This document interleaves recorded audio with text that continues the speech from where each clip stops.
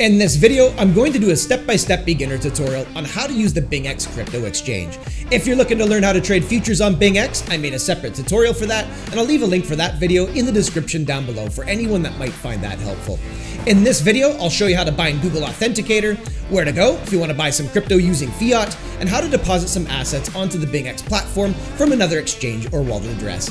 Then I'll take you into the spot market and I'll break down the user interface. From there, I'll show you how to buy and sell crypto using market orders, limit orders, and how to set up a stop loss. All of that and more with some tips and tricks along the way. If this is your first time signing up on Bingx, I left a link for you in the description of this video as well as in the pinned comment down below. Bingx is often running promotions for people who are signing up for the first time. These can be deposit bonuses, giveaways, mystery boxes, and more.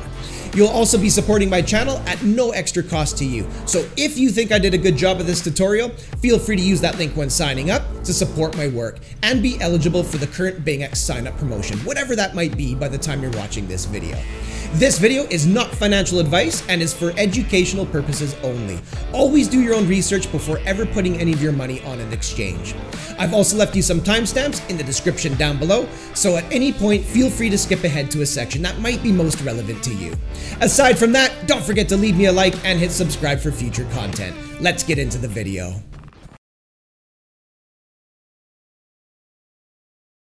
Once you sign up and sign into Bingx, don't forget to visit your rewards page. Remember, if you use my link when signing up, you're going to be eligible for some additional bonuses and rewards. So to get to that page, just come right up here where it says New User Rewards and give it a click. And on this page here is where you can find your new user rewards. You'll see a little mystery box up at the top here, and right here you can see deposit to receive up to 5,000 USDT. The more you deposit, the more you can receive. If you want to learn more about the rules, just click on this little blue link right here that says rules. If you scroll down the page a little bit further, here's where you'll find some deposit and trading gifts. And these are little tasks that you can complete on the platform to unlock some USDT bonuses. So be sure to come over to your bonus page here and claim some bonuses.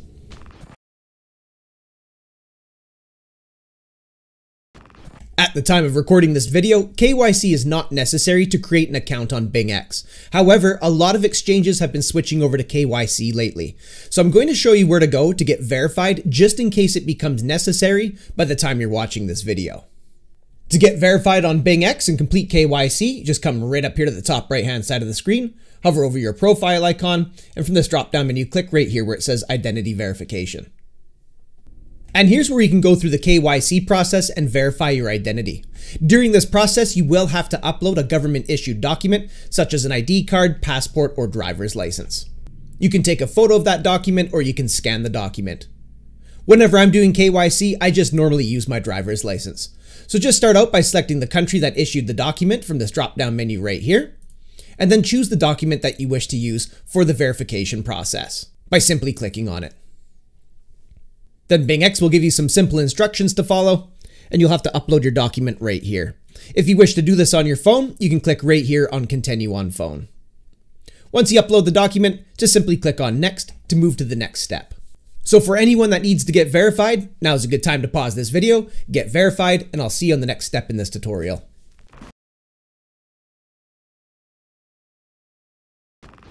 After creating your account, it's always a good idea to add an extra layer of security, such as Google Authenticator.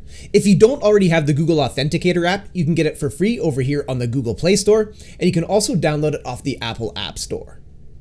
Simply navigate to one of these platforms from your phone and download and install the Google Authenticator app. You can bind Bingx by simply coming right up here to your profile icon, and from this drop-down menu, click right here where it says Account and Security. On this page here, come right down here to Security Center, and here's where you'll find Google Verification. Simply come over here on the right hand side and click where it says Link. On this page here, you can download the Google Authenticator app by simply scanning one of these QR codes. For iOS, you can scan the one on the left, and for Android, you can scan the one on the right.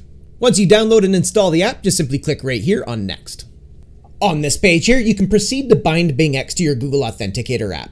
So to do that, open Google Authenticator up on your phone, and at the bottom right hand side inside the Google Authenticator app, tap on that plus sign. Then you'll see two options, scan a QR code or enter a setup key.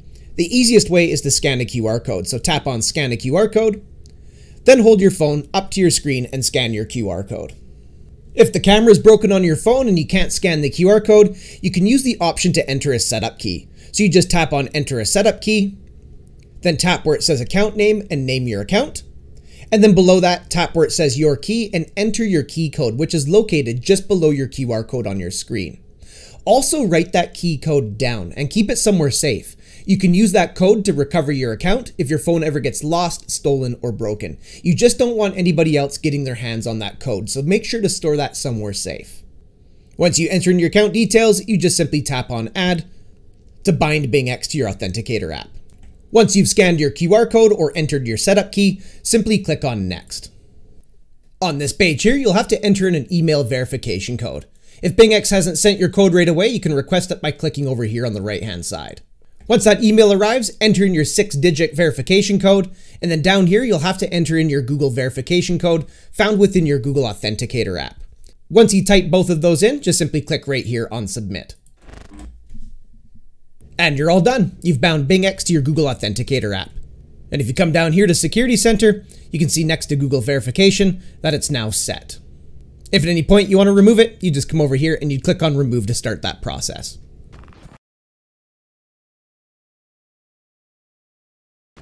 If you wish to buy crypto using fiat, you can find all your fiat purchasing options if you come right up here and hover over Buy Crypto. Then you'll get a drop-down menu with the available options to purchase crypto using fiat. For fast and accessible transactions, you just give this one a click right here at the top, and that'll bring you over to an order form on this page here. Make sure to read their important tips as you move through this process very carefully, and if you agree with everything, you'd click right here, I have read and agree, and then you'd click on OK. Then in this form right here, choose the fiat currency you wish to spend by clicking right here, and then selecting it from this drop-down menu. Then you'd type in the amount you wish to spend, so for example, we could do something like this, and then we can come down here, click where it says USDT, and then you can select a crypto that you wish to purchase. At the time of recording, that's Tether, Bitcoin, or Ethereum.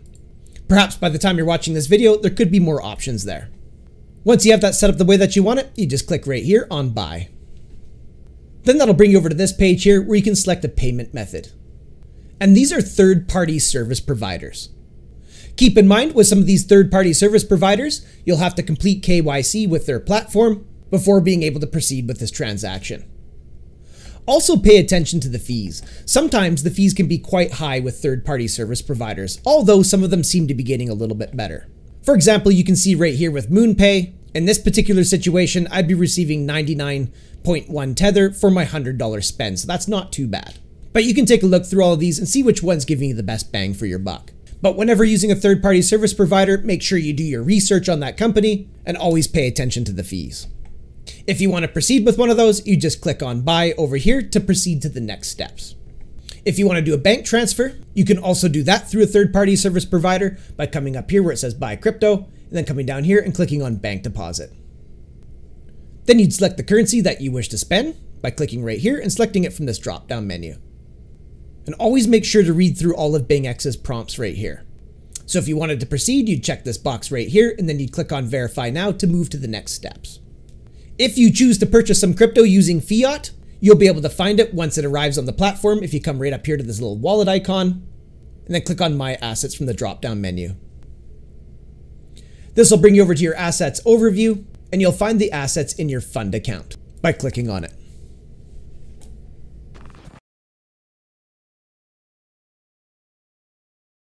To deposit some crypto onto the Bingx platform from another exchange or from a wallet address, just simply come up here to the top right hand side of the screen to this little icon here, and then click on Deposit in this drop down menu. And this will bring you over to the cryptocurrency deposit form. If this is your first time visiting this page, you'll likely get this little pop-up window here where Bingx is prompting you to read the deposit and withdrawal user's guide. So certainly give that a read through. I'm going to go ahead and check this box right here, and I'm going to click on Confirm. You can select the crypto that you wish to deposit by clicking on this box right here, and then you'll get a drop-down menu displaying the available cryptocurrencies that you can deposit onto the platform.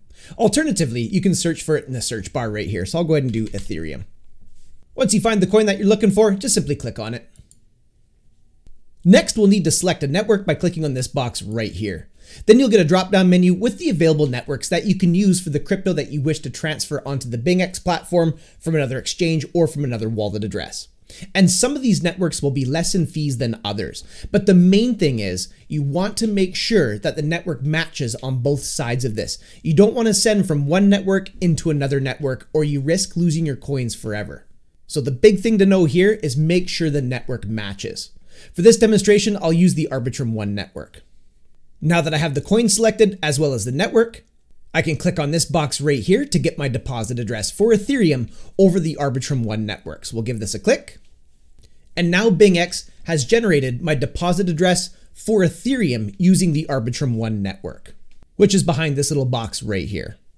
And to keep this demonstration nice and simple, I'll go ahead and send some Ethereum over from Coinbase onto the Bingx platform. So the first thing I'm going to do is copy my deposit address by clicking on this little icon right here. If you're sending in from a smartphone, you can hover over this little icon here. You'll get a QR code and you can scan that code using your phone. But in this demonstration, I'll be using that deposit address behind that black box. And now I'll bring Coinbase into frame. And from here, I'm going to come up here top right hand side and click on send and receive. And then I'm going to choose the asset right here by giving Bitcoin a click. And I'll go ahead and select Ethereum. Now I'm going to paste my Bingx Ethereum deposit address in this box right here. And I just have a tiny bit of Ethereum here, so I'll go ahead and click on send all, and I'll click on continue.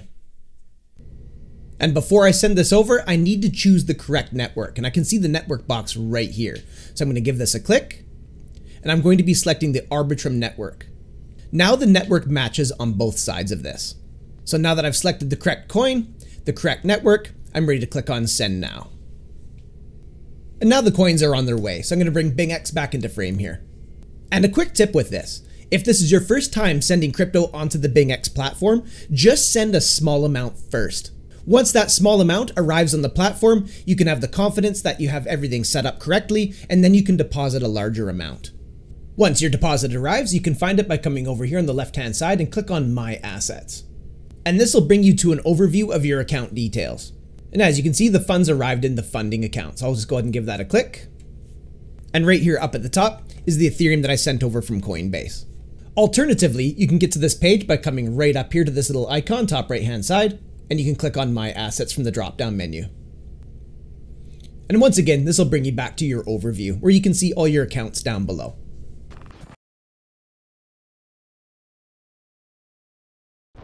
Now that I have some funds on account, I'm going to take you into the spot market, show you the different market types and pairings, and then I'll get you familiar with the user interface. So to get into the spot market, we'll come right up here at the top of the screen, hover over spot, then we'll click right here on spot. And this will bring you into the spot market user interface. You can find your different market types and pairings right up here, top left-hand side, and give this a click. So in my case, where it says BTC USDT. Then you'll get a drop-down menu with the different pairings and market types. You'll find your market types up at the top, and all your pairings down below. You can see in my case here that I'm currently set to USDT. That means all these pairings displayed down below are quoted in Tether. So if I want to buy a coin using these pairings, I'll need Tether to make the purchase. And if I sold a coin using these pairings, I'd receive Tether for the sale. If I was to click up here on USDC market type, now that means all the pairings down below are quoted in USDC. So if I sold a coin using these pairings, I'd be receiving USDC for the sale. And if I bought a coin using these pairings, I'd need USDC to make the purchase. Simply click on the market type and the pairing that you wish to trade. So I'll go ahead and click here on USDT. And I'll come down here and I'll click on ETH versus Tether. And as you can see, I just changed the pairing to ETH versus Tether. As easy as that. If you'd like to add any pairings to your favorites, you can do so by just simply clicking on the pairing again. You'll get your drop-down menu, and you'll notice there's a little star beside each of these pairings. If you just simply highlight the star, you can add this to your favorites list. Let's add ETH, we'll add BTC, and let's go ahead and add XRP as well. Now I'll go ahead and close this out. And as you can see up at the top, I've added those pairings to my favorites. So now if I want to change the pairing, I just simply click on the pairing I wish to trade. So if we want Bitcoin, we'll give that a click. And as you can see, we just changed the pairing to Bitcoin. If I want to get it back to Ethereum, we'll just go ahead and click on ETH USDT. And now we're back to Ethereum. If at any point you want to get rid of those, just come back up here. We'll click right here on the pairing and just unhighlight the star next to the pairing that you wish to take off your favorites list, just like so. Now when I close this out, you'll see up at the top that I have no favorite pairings. As simple as that.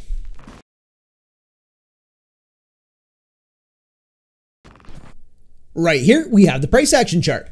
This is showing us the asset's performance over a selected time frame. You'll be able to find your time frames right up here at the top left-hand side of the chart. And as you can see, in my case here, I'm currently set to a 4-hour chart. This means that each one of these candlesticks represents 4 hours of time. If you want to change the time frame, just click on the time frame you wish to view. So let's go ahead and click on the 1 day. Now we've switched this over to a daily chart. This means that each one of these candlesticks now represents a day of time. You can find additional time frames if you click on this little triangle right here. You'll get this little pop-up where you can find additional time frames. You can also add time frames to your favorite, or you can remove them as well. For example, let's add a 30-minute time frame to our favorites here by highlighting the star next to 30 minutes. And now you can see up at the top here that I've added the 30-minute time frame.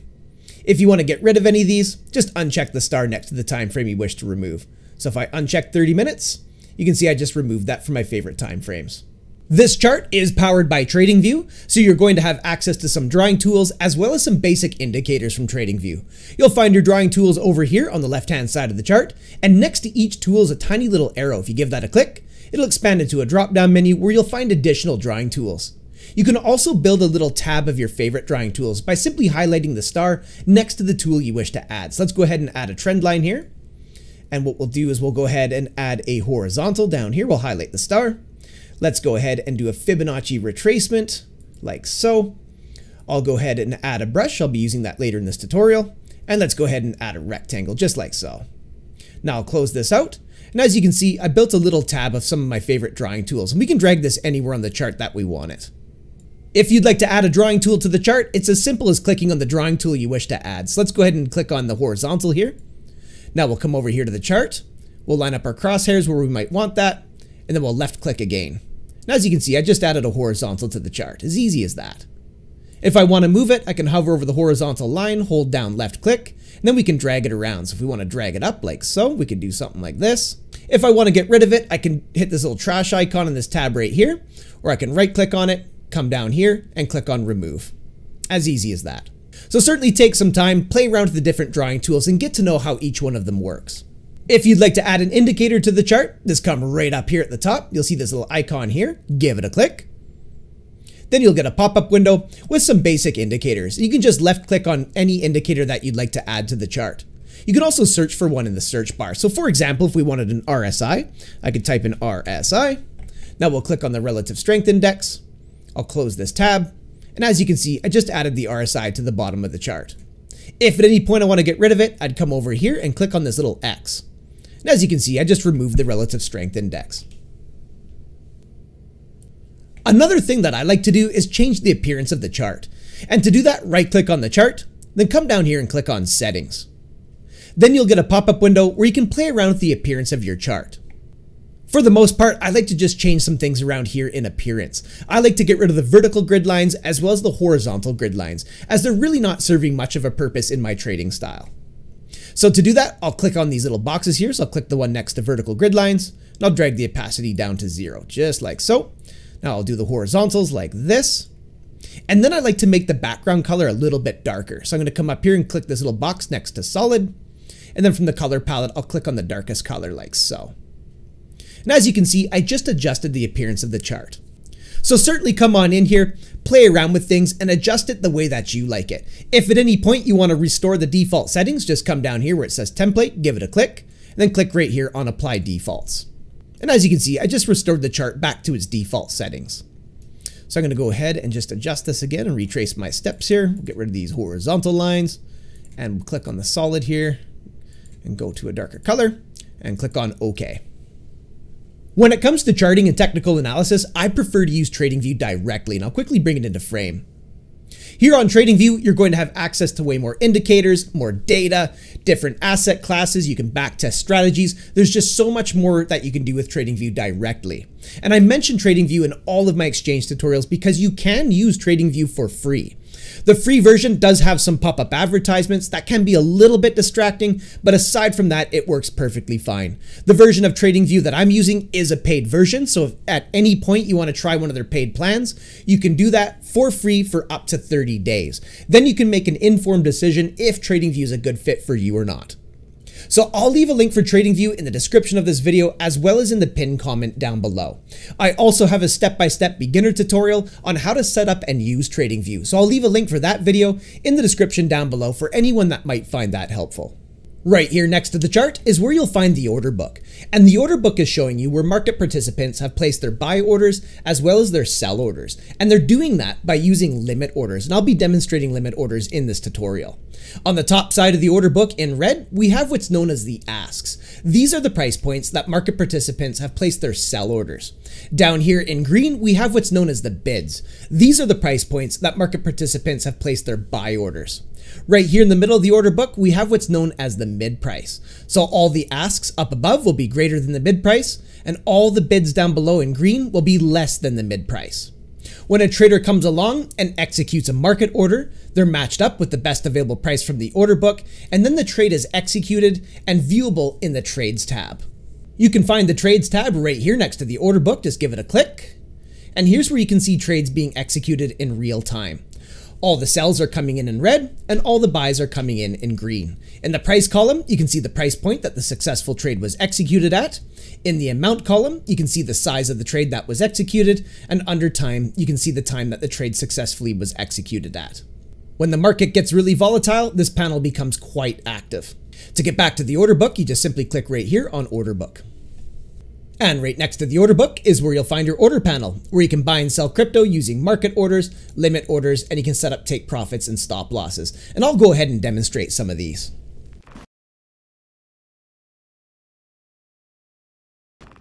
First, I'll demonstrate a market order. And these order types are nice and simple. They'll execute immediately at the best available price off of the order book.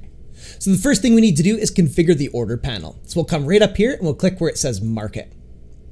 The next thing we need to do is choose if we're going to be a buyer or a seller. So you can see I'm currently set to buy, but if you're going to be a seller, you'd click right here on sell.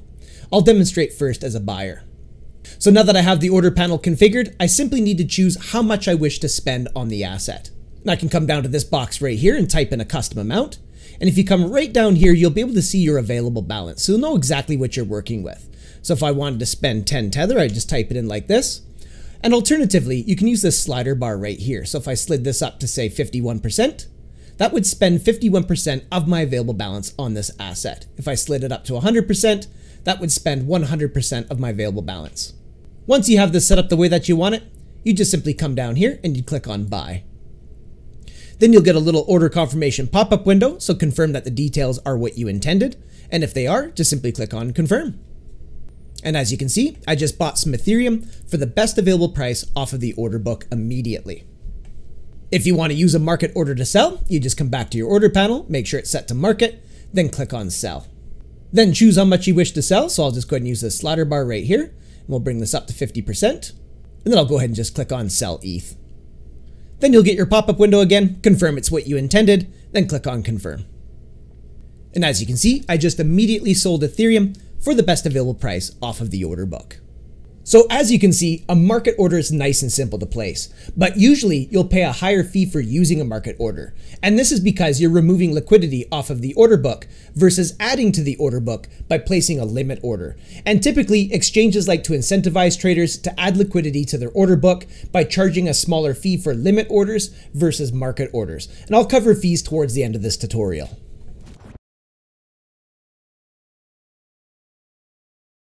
Now I'll demonstrate some limit orders. So the first thing we need to do is come up to our order panel and we'll click on limit. Then we need to choose if we're going to be a buyer or a seller. So I'll demonstrate as a buyer first by clicking right here on buy. A limit order will allow you to be a little bit more strategic by choosing a price point that you wish to be a buyer or a price point that you wish to be a seller. But you will need the price of the asset to reach your order price before your order fills and executes. For example, let's head on over here to the chart. And for the purposes of demonstration, let's imagine that I want to be a buyer of Ethereum if the price of Ethereum came down somewhere around this level right here.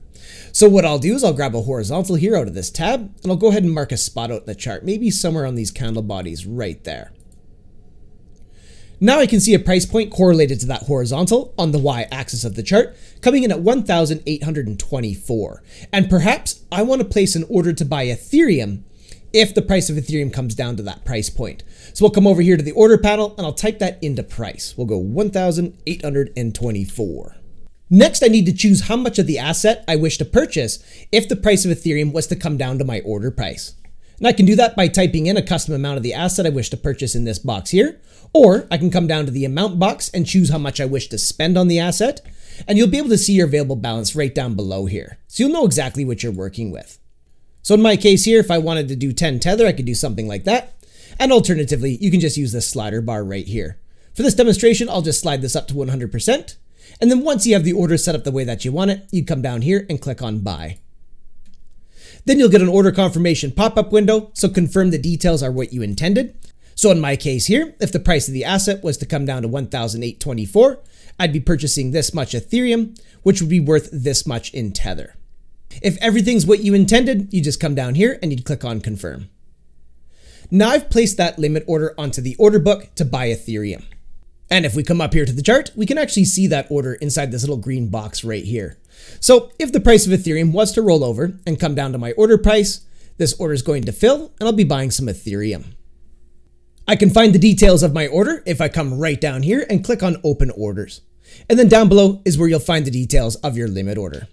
If at any point you want to cancel this and take it off of the order book, just come over here underneath operation and click on cancel.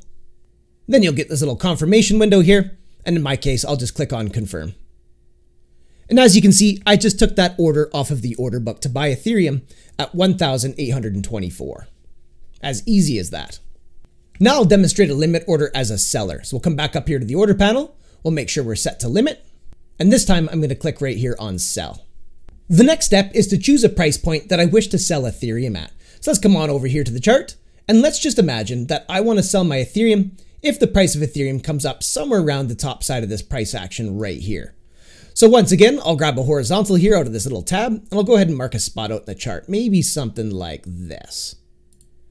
Now I can see a price point correlated to that horizontal on the y-axis of the chart, coming in at 1,886. And for the purposes of demonstration, maybe I want to place an order to sell my Ethereum up at that price point. So we'll come back over here to the order panel and I'll type that into price. We'll go 1,886. Next, I need to choose the amount of the asset I wish to sell if my sell price gets hit. And what I'll do is I'll just go ahead and use this slider bar here and I'll bring it up to 100%. Once you have the order set up the way that you want it, you just come down here and click on sell. Then you'll get your order confirmation pop-up window, so confirm the details are what you intended, and if they are, just simply click on confirm. Now I've placed that limit order to sell my Ethereum on the order book at the price of 1,886. And if we come up to the chart, we can see that inside this little red box right here. So if the price of Ethereum was to come up and hit my order price at 1,886, I'll be selling my Ethereum. I can find the details of that order down here. If you click on open orders, this is where you'll find your limit order to sell. If at any point you want to cancel it, just come over here under operation and click on cancel. And of course, I'll click on confirm. And just like that, I've removed that order off of the order book. If you cancel your limit order and you come back up to the chart and you can still see the box on the chart, like in my case right here, just simply refresh the page. And as you can see, that box is now gone. So as you can see, limit orders give you the ability to be a little bit more strategic when placing your buy orders and your sell orders. And usually you'll pay less in fees for using limit orders. And once again, that's because you're providing liquidity to the order book. So in other words, you're a market maker versus removing liquidity by executing market orders. But you do need price action to cooperate. So in our buying scenario, maybe the price of Ethereum doesn't come down to my order price. Maybe Ethereum just moves to the upside from here. And of course I'd miss out on that because my order down below never filled. Or maybe price action rolls over, comes down, fills my buy order, but then price just continues to the downside. And that would put me at a loss. In the selling scenario, maybe price action begins to work its way up, but doesn't quite reach the order price before rolling over. Of course I wouldn't sell my Ethereum because my order up here never filled. Or maybe price action comes up, fills the order to sell, but then just continues to the upside, and of course I'd miss out on all that profit. So a couple basic considerations when choosing if a limit order is an appropriate idea for you. But that's how you can place a limit order.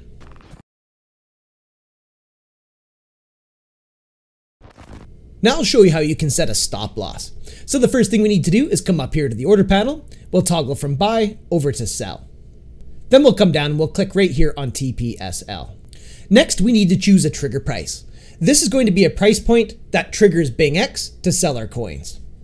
So let's come on over here to the chart, and let's just imagine that I want to set a stop loss somewhere just below this wick right here. So what I'll do is I'll grab a horizontal and I'll mark an area on the chart somewhere just below that wick, maybe something like this.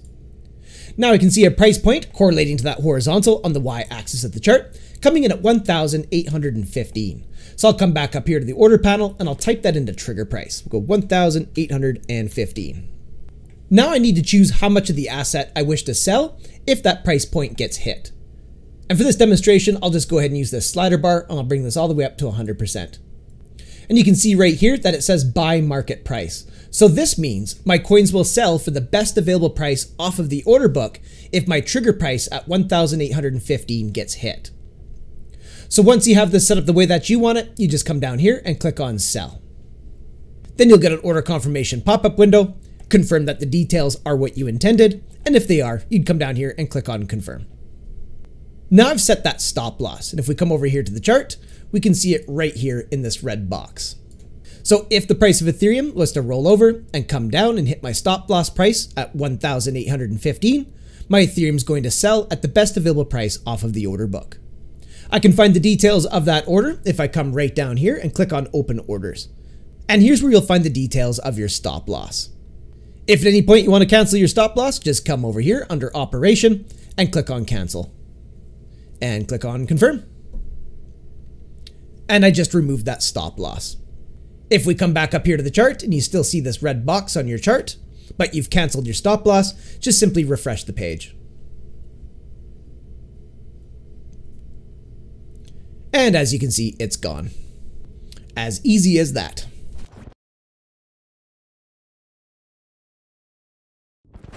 To find the trading fees, what we'll do is we'll come up here and we'll click on the Bingx logo. And this will bring us back to the home page. From here, we'll scroll all the way down to the bottom.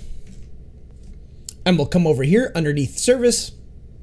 You'll find trading fees right here. Just give that a click. And this will bring you over to the fee schedule. You'll see that there's spot fees, future fees, and you'll find your deposit and withdraw fees right here. And down below is where you'll find the fees. So you can see at the time of recording, the maker fee is 0.1% and the taker fee is 0.1%. So for now, these are the same. So a maker fee is if you're placing limit orders and a taker fee is if you're placing market orders. And you can see in some cases, the fees change depending on the asset that you're trading. So if we come down here and we look at SHIB versus USDT, you can see the maker fee is 0.05% and the taker fee is 0.1%.